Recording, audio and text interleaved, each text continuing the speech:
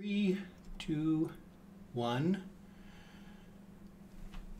Welcome everyone to 11s at Worldbuilders. This is a part of our yearly fundraiser, which benefit Heifer International, and we are doing panels every day to try and bring you moments of joy, acts of whimsy, spots of delight, and find ways to find joy against the darkness, because it's the darkest part of the year of a very dark year. We are especially thrilled today to have a panel that, as you might notice, is near and dear to my heart, Star Trek and optimistic science fiction and fantasy. And I'm going to quick introduce everyone on the panel, and then I will be disappearing. So first of all, Martha Wells has been a science fiction and fantasy writer since her first fantasy novel was published in 1993. And her work includes the Books of the Raxura, The Death of the Necromancer, The Fall of Illyrian trilogy, and the beloved Murderbot Diaries series, with media tie-ins for Star Wars, Stargate Atlantis, and Magic the Gathering, short fiction, young adult novels, nonfiction. She's won Nebula Award, 2 Hugo Awards, 2 Locus Awards, and her work has appeared on the Philip K. Dick Award ballot, the BSFA Award ballot, the USA Today bestseller list, and the New York Times bestseller list. Her books have been published in 18 languages. Next to her, you'll see Benjamin C. Kinney, a neuroscientist, science fiction and fantasy writer, and Hugo Award finalist, the assistant editor of the science fiction podcast magazine Escape Pod as well. He no longer creates cyborg monkeys after too many nights delivering them Prozac. He lives in St. Louis with a Martian wife and at least 3 cats. As a scientist, he leads a rehabilitation neuroscience laboratory at a major American university. As a writer, his short stories can be found in magazines both online and print, including Analog, Strange Horizons, Beneath Ceaseless Skies, and more. You can find him online at benjaminc.kinney.com, and he swears that everything I've read in this biography is true, even the monkeys and the Martians. Right next to me on the screen, you'll see Dana Peliban, who has acted, directed, written, and produced for a variety of community and professional theatrical troupes. She's currently directing for Children's Theater of Madison and Music Theater of Madison. Most recently, she directed Columbinus. Am I pronouncing that right? Not even close. Oh, Columbinus. Columbinus. Silly me. Small Mouth Sounds and Cabaret.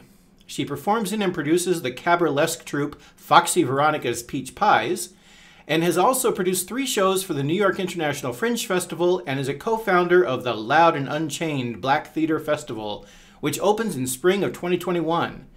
Professionally, she is the co-executive director of the Rape Crisis Center in Madison, which is the 2nd oldest rape crisis center in the nation, and she also is on the board of directors for Worldbuilders and the Outreach LGBTQ Center and Little John's Kitchens. Sarah Goldie, who is our moderator today, started watching Star Trek when TNG premiered in 1987 and has never actually stopped watching, ever. A Hugo Award finalist for Best Fanzine, Sarah is the editor-in-chief of Star Trek Quarterly and has appeared on podcasts such as the Feminist Frequencies, Picard, and Discovery recaps, love Feminist Frequency, as well as Trek panels at Star Trek Las Vegas, Dragon Con, WorldCon, WisCon, Geek Girl Con, and others. You can also catch her in the Deep Space Nine documentary, What We Left Behind. A longtime friend of the Women at Warp podcast, she's thrilled to join the crew and lives in a former arboretum in Portland, Oregon. She's on Twitter. I'm going to let her do the Twitter at the end. And then, finally, our special guest, Anthony Rapp is an American actor and singer who originated the role of Mark Cohen in the Broadway production of Rent. Following his original performance of the role in 1996, Rapp reprised it in the film version of the show, and then the show's United States tour in 2009. He also performed the role of Charlie Brown in the 1999 Broadway revival of You're a Good Man, Charlie Brown, and originated the role of Lucas in the musical If Then in 2014. His screen roles include Lieutenant Commander Paul Stamets in the television series Star Trek Discovery.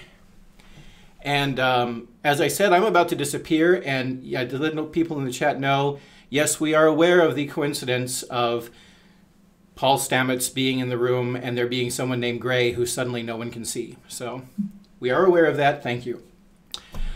With that, Sarah has been working for a while. I want to say thank you for taking over moderating this panel. I also just want to say you can all see at the bottom a link that you can go to donate. We had a great start to the fundraiser. We raised over $400,000. But a lot of that was because we were grateful to the Humble Bundle community for giving us matching funds. We had $200,000 in matching funds. Those have been used up, which means now we're on our own. So help us reach our goal. And with that, Sarah Goldie, you have the con. So obviously, when we're talking about optimistic sci-fi and fantasy, the first thing that comes to mind is Star Trek. And in Star Trek, Earth has become a utopia. There's no hunger, there's no poverty, there's not even any bad weather. So my question for you is there a difference between utopian sci-fi and optimistic sci-fi, or can we interchange those terms? And Dana, would you like to start? Love your earrings, by the way. Thank you. Black Lives Matter. So first and foremost, I thank you so much for having me on this panel. This is really quite the honor. But there is a difference between utopia and optimism. You know, when I think of how I saw Star Trek as a kid, you know, that was a very non-problematic universe, and everybody seemed to really be able to manage through things fairly well. There weren't systemic issues like, you know, you see in real life. But when I read optimistic sci-fi, they talk about that issue. So I've recently been reading Keetra by Gideon Marcus, and it is optimistic in that there is not a bad guy. There is not a large system that's coming after them. It is, they have found themselves in a situation and they are working together as a team to get out of it. And what is parallel to me are things like everyone in that series is queer. Everyone in that series is multiracial, you know, and I really enjoy the thought of reading things where we're not all fighting Thanos, because we're not all fighting Thanos. And sometimes we just are living our lives. And I like to think I'm an optimistic person, so I enjoy reading stories that kind of mirror that. I think of Becky Chambers. I don't know that she would call her stuff utopian necessarily, but it certainly is optimistic in the sense that it foresees a future in which all these various cultures and communities, much like Star Trek, can coexist and try to, you know, come together in some sort of, it's not officially a federation in her case, but, you know, an exchange of culture and ideas and economies. But, you know, even in Star Trek, even back in the day, there still were conflicts between cultures. You know, they'd never met the Romulan Empire, and that was like this big bad, possibly mysterious big baddie out there. So it was always about like the interface between this optimistic or utopian society, if they do encounter something that may be not quite so egalitarian. So it's not that there's ever an absence of conflict per se, but you know, what happens when those ideals are challenged by an opposing force.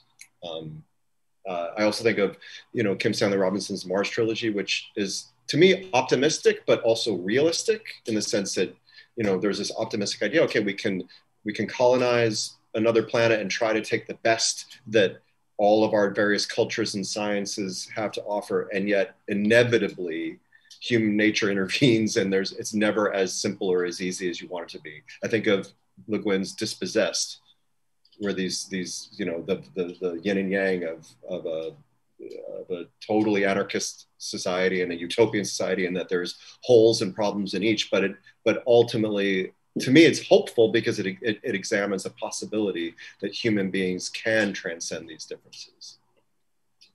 I think you can also have optimistic SF where there is a big bad like Thanos or something, or you're fighting against a dystopian system.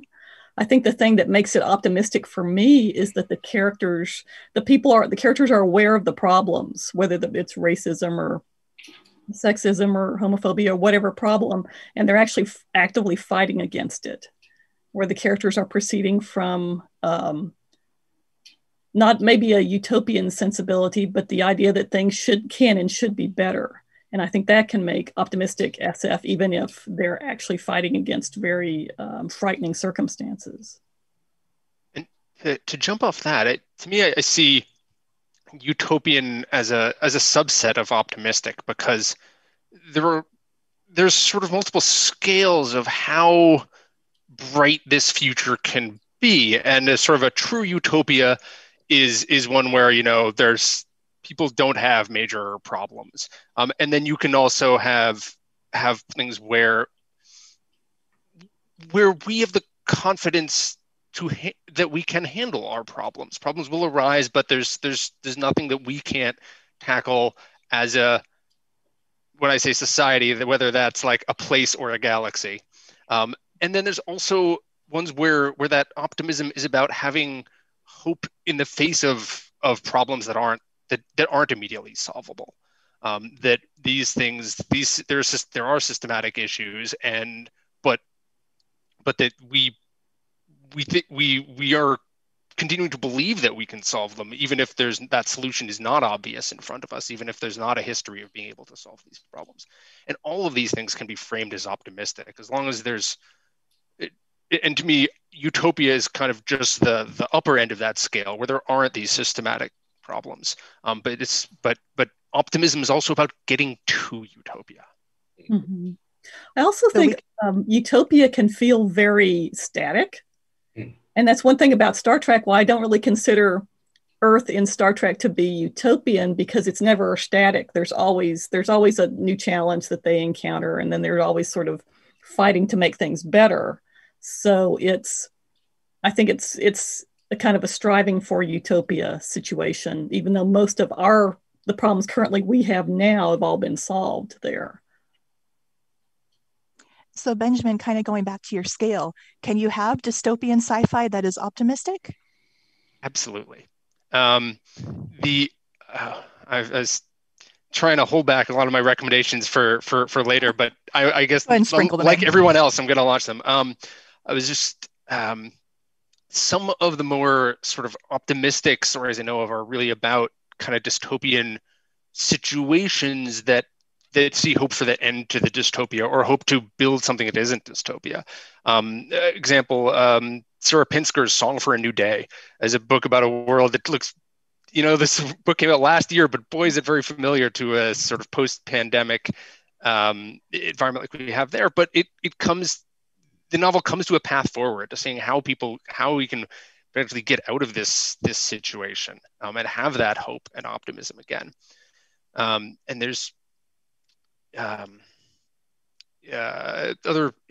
it's worth remembering that there's the distinctions of utopia and dystopia are these somewhat artificial things that work great in fiction and are hard to, and don't realize that way on Earth. Like people in times of, when civilization breaks down, people don't turn into, dog eat dog, like dystopia and murdering each other.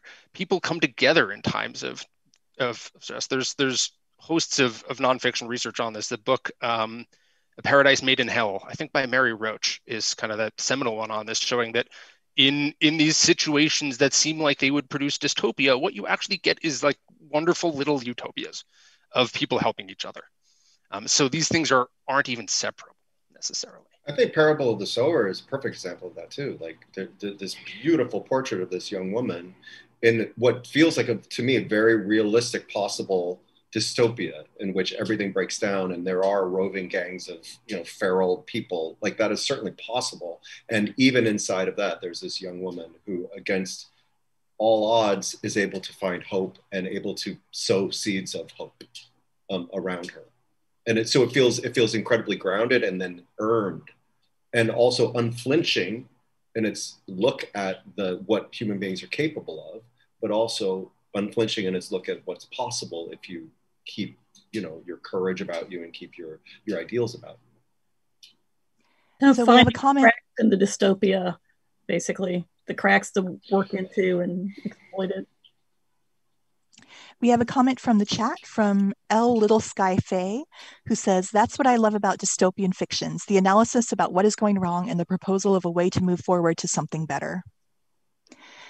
So next question I want to ask is, why is optimistic sci-fi and fantasy so important to us as individuals or as a culture? She asks in 2020. Well, for me in particular, I will say I read a lot of things that are specifically not dystopic, because a good portion of everything that I do is fighting systems, and is working towards a better world. And sometimes that gets heavy. It gets really heavy. So I go back to the things of my youth that bring me optimism, like Godzilla. I mean, Godzilla brings me optimism all the time. And I know that sounds insane, but it is that lovely ability to leave the world that you're in, that can be a lot, and go into a place where is entertaining, where you know that there's a solution at the end. I enjoy solutions. So knowing that there's a place where I can go to see that betterment of mankind that sometimes I don't get to see in my day-to-day existence, is real important for me to be able to continue the work that I do. Yeah, Pacific Rim is a good example of that, where things are really heavy. Really, the world is in so much danger, and yet these people never give up and they never stop. And even the people, the antagonists among the human characters, never stop, lose sight of the fact that they're trying to save the world.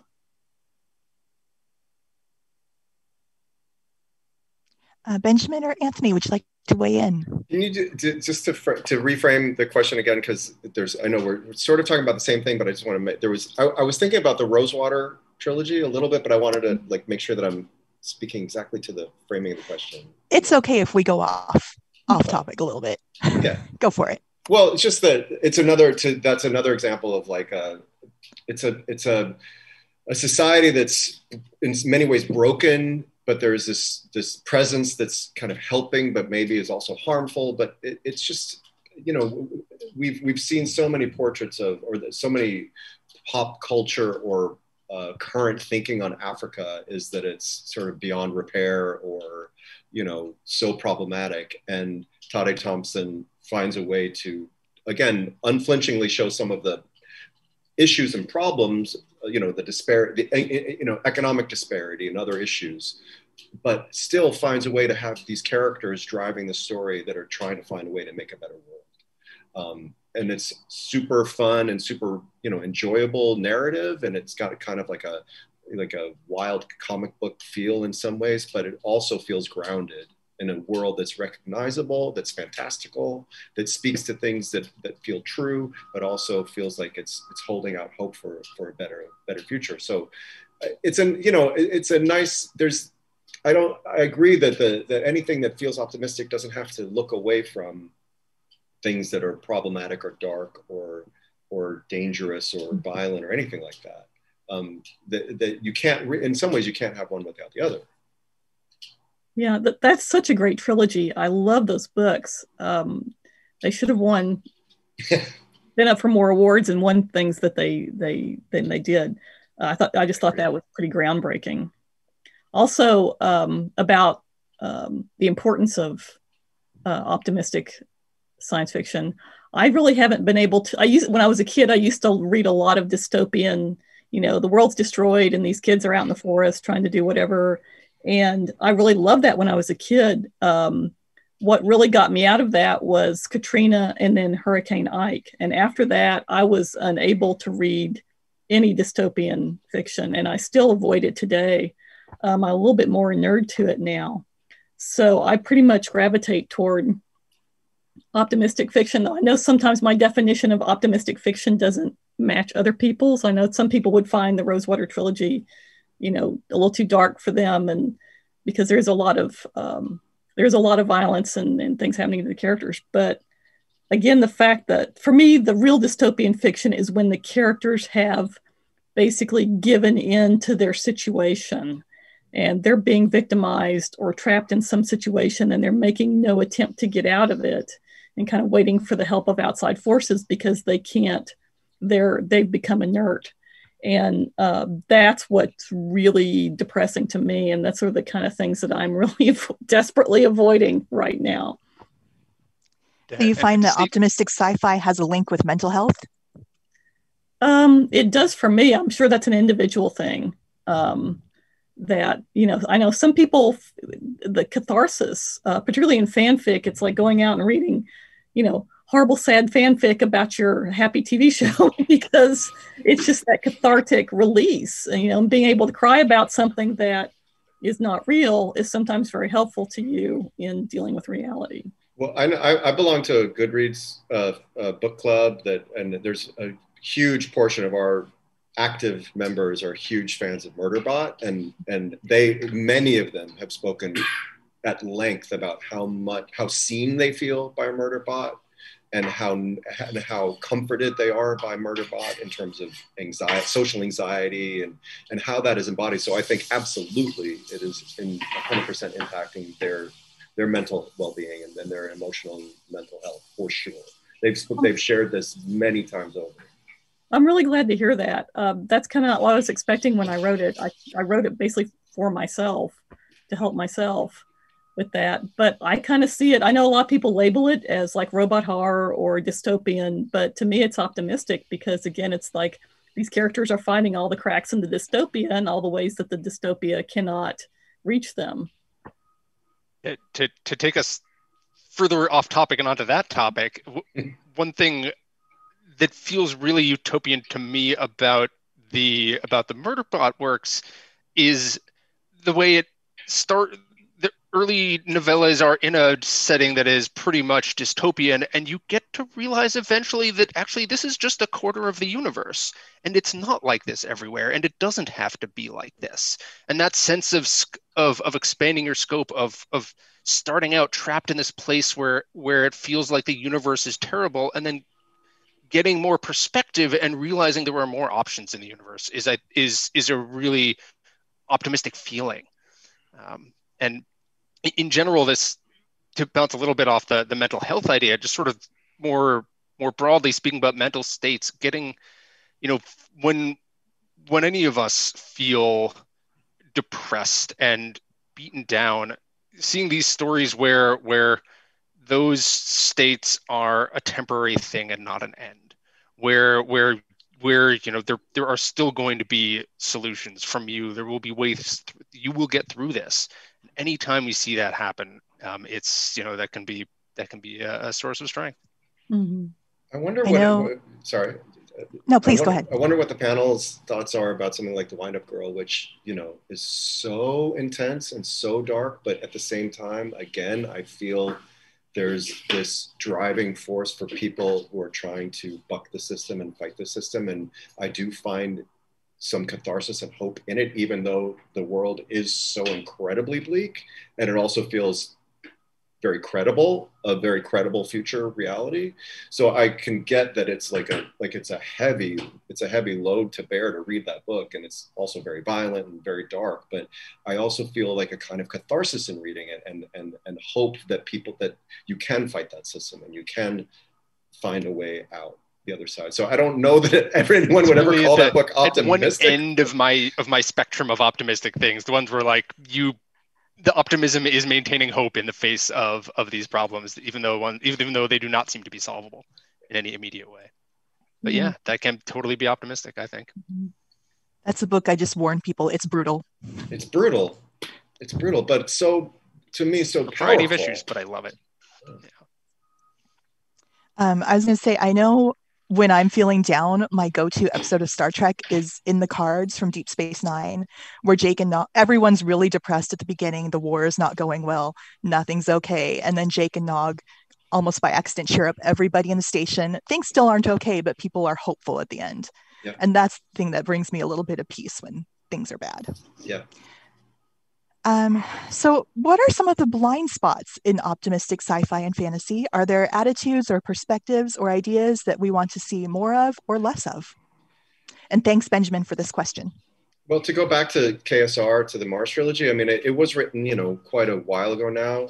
So I forgive him some of it, some of the blind spots that he had in terms of there's almost zero queer representation in it at all, if I remember correctly. Like very super minor, and it's still widely, US and Russia based, and very few other voices. Hiroko is one of the few, and she's even a little bit, Asian other, kind of mystical other Asian kind of thing. So I think he did a better job with that, like in 2312 and other works, but, expanding the view to have multiplicity of voices and perspectives, in seeing a future where it's not just dominated by, white dudes. It's not homogenized, so people, when they seem to talk about this a utopian society, it is a homogenized society, and that erases the many beautiful cultures that are out there that aren't represented in a lot of things, and even in popular sci-fi now, you have a Black character, for example. It doesn't have to be about their Blackness, but how their Blackness affects everything that it is that they do and see is not portrayed in the same way. So, when I think about, science fiction writers that I consider science fiction and fantasy, I look into, an Octavia Butler. I look actually into Toni Morrison's Beloved, yes. Which for me, I know that sounds, again, my view of optimism is a little bit different, but this idea that at the end of it all, she has done the thing that saves her child. Now, does that mean that her child is not with us? Yes, but it has saved her child from this thing. So this is that utopia for this woman, because her child is not enslaved moving forward. And I think that popular science fiction is lovely. I love watching it. I love Star Wars. I love Star Trek. I love all things stars. However, what I would love to be able to see more is people that not just look like me, because I was super happy with your show, Anthony, that has Michael as one of the leads, and she is lovely all the time. But her Blackness doesn't come into that. And so when I am talking to my son, or I am talking to young girls out in the community and saying, yeah, sci-fi is for you. This is what it is, and this is what it looks like. There's not that representation that there should be, because there are a lot of things that have been written by Black authors that just don't get the play, don't get the publications, quite frankly, because they don't have the opportunities and the representation to be able to do that. Yeah. Mm-hmm. It's interesting that Beloved, in my perusal of how it's shelved, I don't think it's ever been referred to as a fantasy work, and it is deeply a fantasy work. It is a ghost story, and it just speaks to that sort of strange resistance from the literary community at large to recognize. I mean, I think it's breaking down, and I think it's more and more, people like Ursula Le Guin, yourself, Martha, there are more and more people who are being recognized. Octavia Butler, has entered the conversation, and posthumously. But yeah, there are so many writers who deserve to be seen and included in the larger conversation, in the literary conversation, and vice versa. Toni Morrison, Kurt Vonnegut, Don DeLillo, et cetera, et cetera. Nydia Okorafor. Yes. Love her stuff. She's done some stuff that I think people might consider more dystopian. The Phoenix, remember the name wrong, of the book wrong. Who Fears Death, yeah. Yeah, Who Fears Death, and then the sequel, or the book that's kind of set in the same world. But again, it's like people, again, fighting injustice, people fighting for freedom. Nobody gives up in those books. And by the way, Dana, just let you know, you're apparently getting a resounding yes in the chat. Yeah, well, getting a resounding yes from all of us. Yes. One thing I want to add in addition to that is it shows inequality in all its kinds is an unavoidable part of any society. You know, actual perfect equality is the kind of thing that would have to be micromanaged every day. And I usually find that when things are presented as a utopia, it often means intentionally or unintentionally, it means something that inequality is not being looked at. Earth and the Federation is supposed to be utopia, yet like the military hero Picard has his winery and his former assistant Raffi has a trailer. And there are still these imperfections that stories often want to gloss over to present it's great, it's a utopia. And it's important to keep our eyes out for where those things are. Absolutely. and to know what these stories aren't telling us, because in some ways those are tied to the things that are the barriers between us and utopias in the real world. Mm-hmm. Yeah, we have a comment from moderator Zezi Olsen, who says, this is so important, speaking to Dana's points, when people are properly represented, the negative people don't get to fill in the blanks. Oh, yeah. Well, and that is a big blind spot of optimistic SF, is so often it doesn't deal with racism, and it doesn't deal with, homophobia and the queerphobia, and it just skips those parts and to become optimistic. And part of it's a problem with far future SF is you're skipping ahead to when those problems have been solved and are dealing with different problems. Mm-hmm. And I think what we need is more kind of like Rosewater, which is it's near future. This thing set closer in that can deal more with the issues we're actually all dealing with right now. I actually hadn't heard of Rosewater, but it's going on my reading list now. Yeah, it's really good. Yeah. One set of books I want to mention that I think do a great job of bridging that gap between this sort of utopian far future and the problems we have now. Elizabeth Bayer's white space novels, particularly Machine, which came out this year, it's a space opera. It's a far future that's pretty utopian, but the story is in some ways really about how they got there. And, humans live there's a galactic, sisterhood of all the, of hundreds and hundreds of sentient species. And humans have like brain implants that they like modulate, I'm getting too aggressive. I need to modulate that down. I'm going to let my like helpful AI, like tone down my anxiety right now. And like, these are the kinds of manipulations they need to become a member of the galactic community, but so do all the other races. Everyone has come through their evolutionary history, like the giant insect people. They're like, yeah, we used to eat our mates. And we have right minding too, to prevent, so that we don't do that, so that we can be civilized people too. And the idea that the facing of the challenges that we have in our natural inclinations, and realizing that these are maybe tackleable problems, but but seeing what those problems are and seeing how to get at them. Those books also have a thing where like, yeah, Earth nearly failed, and all the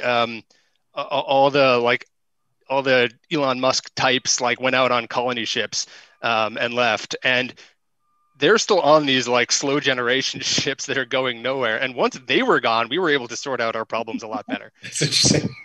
Yeah. If only. So I'm going to throw this question to Anthony first, and then everyone else can chime in. So Star Trek Discovery starts in a pretty dark place, which led to a lot of complaints about it not being happy and optimistic like 90s Trek. I would actually argue that optimism looks different in 2020 than it did pre-9/11, and that Discovery is actually the most optimistic Star Trek. Can you talk a little bit about how you see optimism in Discovery? Well, I think that from the get-go, setting Discovery initially 10 years before the original series was meant to show like earlier days of the Federation. So it showed some growing pains. It's sort of what we've been talking about. You have to earn some of what you get. So yeah, it did a kind of, bait and switch a little bit in the approach. And so I think for some longtime Star Trek fans, I understand that they were a little bit, what's happening? We're in war, and we have a mutiny, and but all along the way, the goal was to get to this, to see how we got there. And now with our current season, spoiler for anybody who hasn't seen it, but the one that's airing now, but we've jumped ahead into the far future. And the Federation is again at a kind of crossroads where there's been this big technological breakdown that has made the Federation more isolated and reduced its member states. And it's a little more Wild West out there. And so they've had to kind of retract and kind of figure out how they're going to operate. And we, as the time when the Federation was in a better place, are now able to hopefully get it to a better place in the future again. So it is, to me, that's all very optimistic. But again, it's going back to like, you have to do hard work to get there. Mm-hmm. So it's not just like snapping the fingers. And in some ways, Gene Roddenberry, I think, he purposely did make some of the things snap the fingers. We're not going to get into how we got there. We're not going to get into how we mentioned the eugenics wars. We say that these terrible things happened. So we in some ways, it's sort of like Germany post-World War II, I think, is the idea that Germany post-World War II, Japan post-World War II said, we're going to do a lot of things to like clamp down on any of that bad stuff that happened to create a better future. So I think that was part of the inspiration. It was written originally in the Cold War era, but he didn't go into the nitty gritty of how hard the work was to get there. So I think we owe it. Star Trek owes it a little bit to examine that. So I think that's part of what Disco is trying to do. We call it Disco, by the way. I don't know. And I'm just terribly curious. Did you know from the beginning it was jumping ahead, or did they let you in on that secret later on? I can't remember when they first started talking about it. It seemed, I honestly don't remember when. It seemed like that was going to make some sense, though. But I think it wasn't until like the middle of the second season that it became crystal clear. But one thing about being a regular on a TV show after now we're in our fourth year, like trying to figure out when I knew things or what I knew is like my brain. I don't even know, Martha, you've written how many books now in your series? Like, how do you keep track of what happened? When you have notes and things, but it's not easy. Yeah. So that's when you should have gone back, and as a writer, you should have gone back and done a series Bible like for the first book, and you didn't. So right. So yeah, I'm not exactly sure. One thing that really stands out to me about Disco is that it's the most diverse Star Trek. And there's this really great book called Letters to Star Trek by Susan Sackett, who was Gene Roddenberry's assistant for many, many years. And in that book, she talks about Gene's original vision for the diversity of the show and how he wanted his crew to be half women. And he wanted there to be more people of color, and he couldn't get away with it in the 60s. And I feel like Discovery is the first Star Trek that really lives up to that original vision. Yeah, and that was certainly intentional. It's funny, I was having a discussion, just minor discussion on Twitter today about a show that I follow, and people are saying like it is an all-white cast, and like, but they've been together for a while, so would it throw off the balance to introduce new people? I'm like, it's worth the risk because it matters. And yes, anytime you do it, it might throw things off a little bit, but it's also very, very likely that it will add so much. And, we've had so much wonderful, fresh new faces on our show. So, a lot of times I think historically, it's in some cases, like with Star Trek, initially the network said, no, you can't. But more recently, in the last 10 or 15 years, and most networks wouldn't say that out loud for sure, it's mostly just been blind spots where they're just not looking. They're not aware of how white and cis their shows have been. And now, thankfully, there's so much conversation about it. So but you have to make an effort to do it. And, yes, some people are going to complain, oh, you're just checking boxes. Well, yeah, sometimes you got to check some boxes to try to get some balance right. There's nothing wrong with checking boxes if it's for a greater good in the end. And especially when you have those multiplicity of voices in the writers' rooms and in the casting offices and the producing, directing chairs, et cetera, all the way up and down the line. So Disco, it's from day one, it was like, Brian Fuller, the original creator of the show, was like, we are going to have a Black woman as our lead, which, yes, it's a symbol, but it's an important symbol. And yes, I also agree, Dana, that because of the nature of the Star Trek world, it doesn't get into her blackness in the way that more contemporary stories would. That's sort of in keeping with the general Star Trek ethos, for better or for worse. But it still was conscious and an important and meaningful effort made to do that in the first place. But it did take them saying, we are going to do this. And so many shows haven't done that enough over the years. And I will say, for me, when I saw the very first episode and that first scene, and there are two women of color, they are in charge. And I know people thought it was hokey, but, you know, they did the sand thing, and then there was the Federation symbol, and then the ship came in, and I started crying because I'm lame. But, you know, it was the Star Trek that that I wish I could have been that first thing to see when I was a kid. Now, granted, Captain Kirk, hella hot. Love all of that stuff. Especially However, the torn tunics. Right? Oh my gosh, for real. But when I'm showing my son what is now, to be able to bring that imagery to him and say, this is the thing that I love. This is what it is that I grew up on. And this is what it is now, was so important. You know, watching them, even, like I said, even just in that first episode, watching them interact, watching these two strong, capable women just doing their thing and doing it unapologetically. They were both making choices unapologetically. And for women in particular, you know, that also is just huge representation wise, because women are taught to be in the background. We are taught to be the standing beauty of the whatever scene. It is about something else other than our intelligence, our competence, our efficacy. So I commend you guys for all of the things that you've done to bring that to Discovery, because it's important, even for old folks like me to be, oh, this right here, this is amazing. This is where I want to see television go. Thank you. Yeah, and there, you know, there are some people who are like mad about it. There still are. You know, I'm still shocked and amazed, but there still are people who are like, oh, there was a post the other, you know, a couple weeks ago, like, where there's not one straight white man on this show. Where do I belong? And people are like, well, there's been like, you know, 100 years of material out there for you. So I think you might be able to give something back a little bit. And going back to the scene you're talking about, Dana, I do want to recognize that Disco passes the Bechdel test in its second scene of the entire series. Mm-hmm. We have some more comments. My Chronic says, I feel like Discovery is more optimistic because it is more honest about how problems look and persist. Tell me the truth and then I'll believe you when you say it will get better. That's very nice. Thank you. Unless someone wants to add something more about Discovery, we can go on to just the general geeking out about optimistic sci-fi books and TV and movies and comics. I brought, for show and tell, my very favorite book of all time. Looks like it might be backwards. I can't tell. No, it's not backwards though. You're good. Okay. Woman on the Edge of Time by Marge Piercy.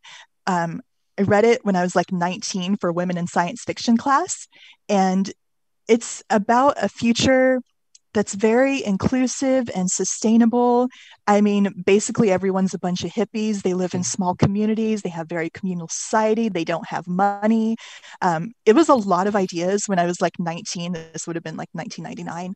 And I tell people this book is like 90% of why my politics are so left.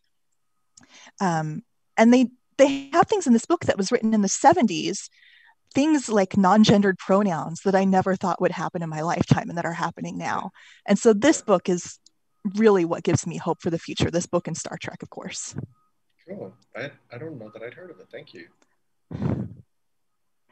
Any other favorites? I've got a whole bunch. Yes.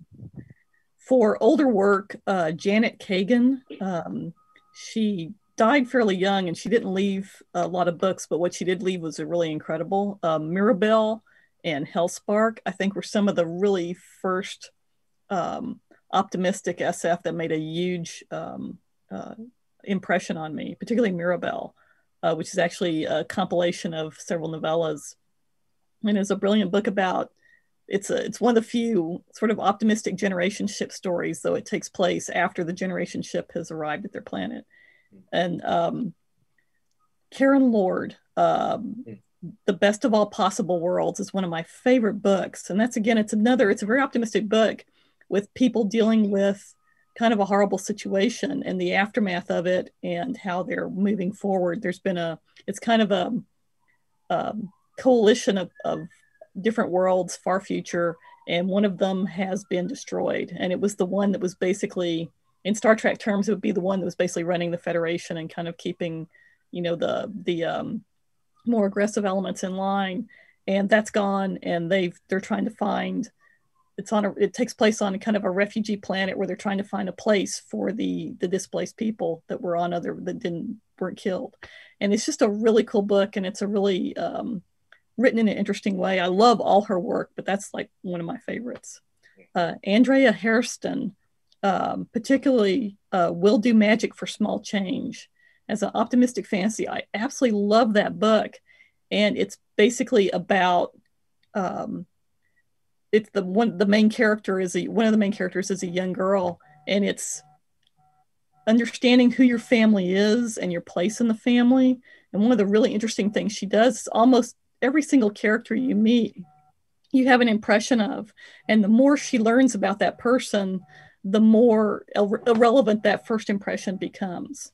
And it's basically a story of this family through history, and magic is involved with it. And it's hard to describe, but it's a brilliant book. And I try to recommend her most recent one is a more epic secondary world fantasy called Master of Poisons. And that's a brilliant book too. And that's a lot about people fighting against ecological damage and climate change and human damage on their environment, but in a fantasy context. That's really brilliant. Older again, Diane Duane's wizard books. They're young adult about kids who become wizards and are sent out into the galaxy to fix the galaxy's problems, basically.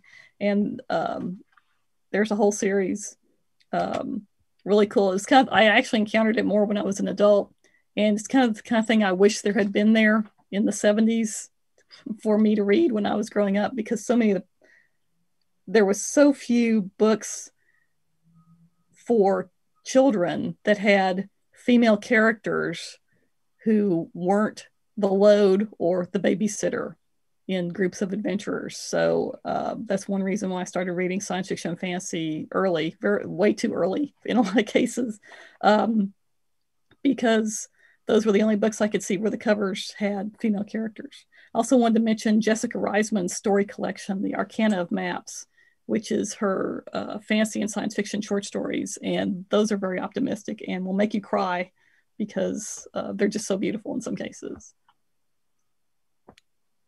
I've already mentioned a bunch of works, but I'd like to mention Charlie Jane Anders. Oh yeah. I think All the Birds in the Sky there's like this, for me, there was like a joy that courses through that book, even when things get pretty dark at times. There's just like a spirit to his characters, a life force that courses through them. And, City in the Middle of the Night is much darker in many ways, but again, it still is about people trying to fight the system, and it's like its ancestor is the dispossessed to me, and in some ways Left Hand of Darkness. But these stories about dualities and how do people find their ways in societies and worlds that try to keep things so binary, which is a theme that's, I think, also super relevant today, where things are so seen in black and white often, and this right and left and everything like that. So, by the way, Charlie Jane Anders, she's a huge Trekkie. Yes. Yes. I want to shout out Walter Mosley. Walter has worked with Discovery, but also has a huge, huge collection of not just science fiction, but regular fiction. And he's one of my favorite writers. I really, really enjoy reading his work. I have a lot of even though I've already given a couple of my big ones, I definitely have more.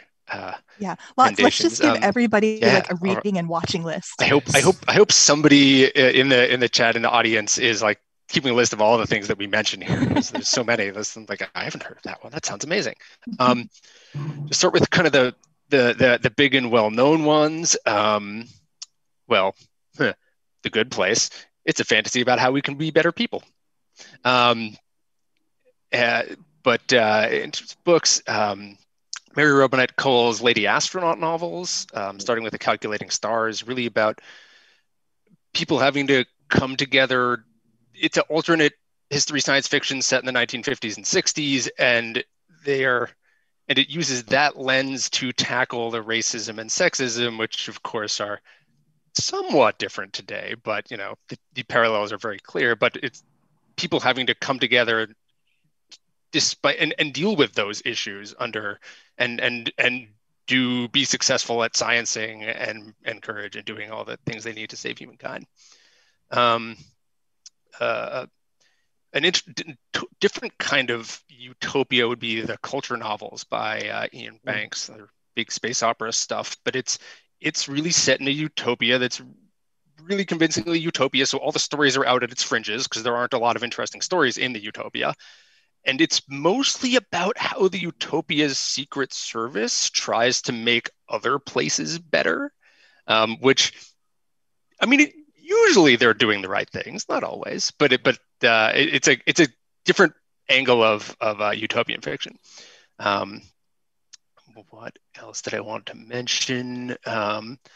If you want to try short fiction, a good sampler to my own horn here, or our own horn, I would definitely recommend Escape Pod as a good sample of optimistic short science fiction. It's a podcast that I work for. We're the original science fiction podcast, but they just do readings of short stories, and we definitely like optimistic and uplifting ones. So you'll see a lot of that in there.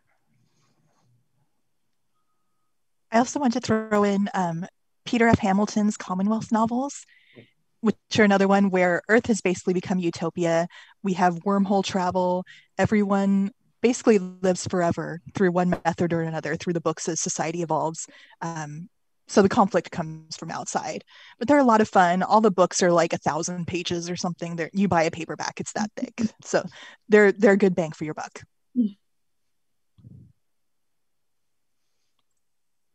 We got to have more than this. More optimistic sci-fi. I mean, I guess 50 years of Star Trek covers about 50% of it. Sure.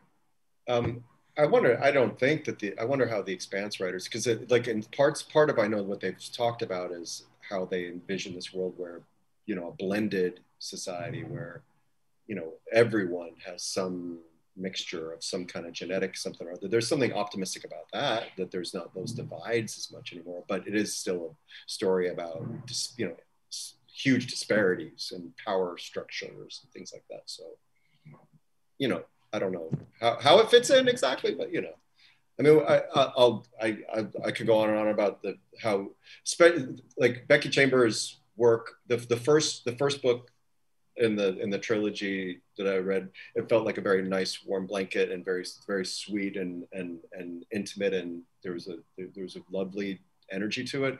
Closed in Common Orbit, the second book, there were darker elements, which I think in some ways to me earned the sweetness all the more, because you saw how hard some of these characters had to work to get to a point where they felt like they could have some hope.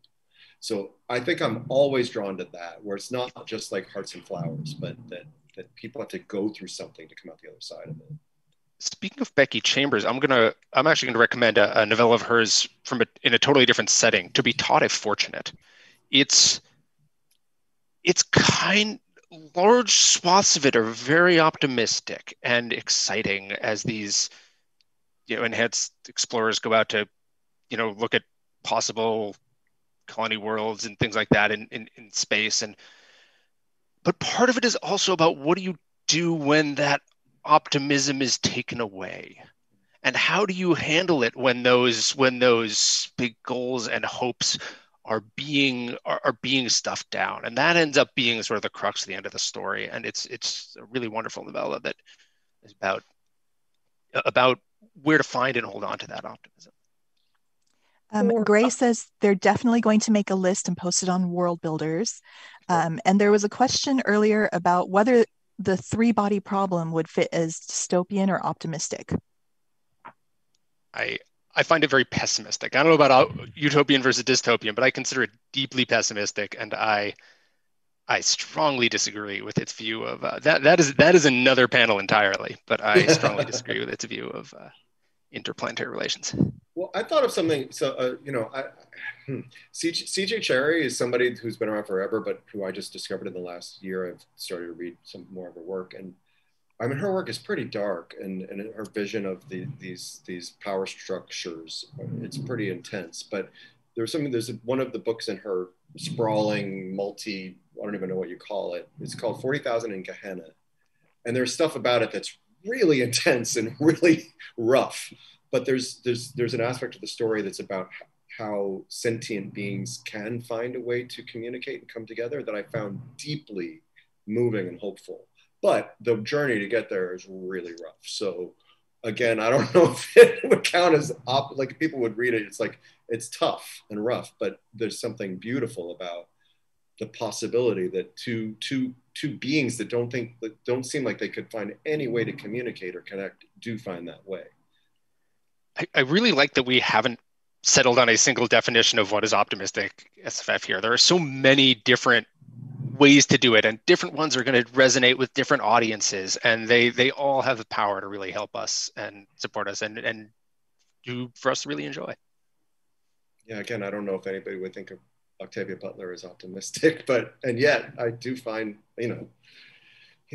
because things are bleak in the world. They're bleak in many, many places. It doesn't mean that you still can't find ways to find hope. Mm-hmm. I want to throw in The Scar by China Miéville, which is the sequel to Perdido Street Station. I actually read The Scar first, and I loved it. And I went back and read Perdido Street Station. It was just too dark for me. But The Scar I find to be wonderfully optimistic, and it's got this society that's kind of built of all these ragtag people who were the outsiders from wherever they came from, doing these incredible things. So yeah, that's another favorite. I wanted to recommend Nnedi Okorafor's young adult books, Akata Witch and Akata Warrior. Those are really good. I don't know, I think they fall in the category because sometimes things are fairly dark for the characters, but you get to see kids finding their place and finding their magic, finding each other, plus a really cool vision of a magic system based in Africa. I really enjoyed those. Also, for TV stuff that just made me really happy this past year, Legends of Tomorrow, which started out with a very depressing concept that these characters are the people who kind of disappeared from history, and then proceeded on into just complete wacky, fun, banana pants stuff that always makes you smile. And also Star Trek Lower Decks, which I absolutely loved. Yeah. Kind of like it's almost like Galaxy Quest, except Star Trek. Yeah. With that kind of meta commentary on the different things that have happened. I really enjoyed that. Yeah. I wonder if we could like the Broken Earth trilogy, which is incredibly bleak and is a major interrogation of so many systemic issues. And still, it's also about a community of people coming together to fight the power and people upending those systems. So there is hope in it, But it's tough going, and the hero of that story is an intense person who's like filled with all sorts of rage, but I believe her and I understand her. So but I don't know that. I wonder if Jemison would consider that hopeful, but I don't know. Well, it's like all the hard work that has to be done before you can move forward. That's what it feels like those books are about. Yeah. Looking for a variety of ways to get into to use and find that optimism. Actually, going to mention Max Gladstone's Craft Sequence books, which they're not really a series, but in theory they start with 3 parts dead. It's a secondary world magic fantasy, little bit steampunky, that's really about modern capitalism. Like the metaphors of modern capitalism made literal. You pay for things with bits of your soul, and like banks are gods, and you, yeah. And it's about, in much of it is that many of the books are about sort of finding connection and meaning in these systems that are designed to, extract and concentrate wealth, and where you can both. Sometimes the change is only at a personal level, but sometimes it is at a larger level. Like the way these systems can be improved, where they can be used, and when they should, when they should and shouldn't be used, and by making it very much about modern, it's sort of fitting in that, like, we want grounded, like the advantages of grounded science fiction. Like this is it doing that in fantasy. Yeah. Mm-hmm. Which is certainly refreshing. A couple more suggestions from the comments. Nadia Korafor's Binti series, The Orville. This Is How You Lose the Time War it's by Amal Motar, and I can't remember the other author's name. Max Gladstone, the same author I just mentioned, actually. Yeah. Oh, awesome. Yeah, some good ones. Someone was saying The Expanse has the most optimistic haircuts in sci-fi. My Chronic says Wild Seed by Octavia Butler makes me want to fight someone, but I haven't heard enough perspectives to figure out if it's just my own individualism making me angry at the apparent loss of autonomy. Well, she was always writing about that too. It's like, yeah, how do you stay? Is it possible to find an individual voice and autonomy in a system that's always fighting to oppress and repress you? And yeah, which I think is an honest question. Mm-hmm. I think is answered by the many of us who currently live in an oppressive society that find our own autonomy. So it's one of the reasons why I do love her so much in particular. And someone was asking if the overarching arc of the Altered Carbon series would be optimistic. I'm not familiar with it. I can't comment. I've Neither. The TV or the books? They didn't specify. I've only seen the TV show. Ends a bit optimistically, at least the second season, or both of the seasons, but it's a very depressing environment this person's stuck in. People fight against it quite a bit, and revolting against it is one of the big themes of the show, in what happened in the character's past. And but I don't know. I didn't find I enjoyed the TV series, but I'm not sure I found it optimistic. Yeah, I agree. It has some optimistic elements and a lot of pessimistic elements. I certainly loved it, but I don't. Your mileage may vary, but I'm with Martha on this. Yeah, I love the AI.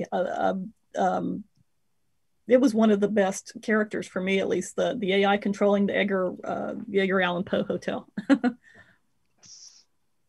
Do you find it interesting that that stories about AI seem to be finally getting away from the trope of that AI are always going to be trying to conquer and kill us all?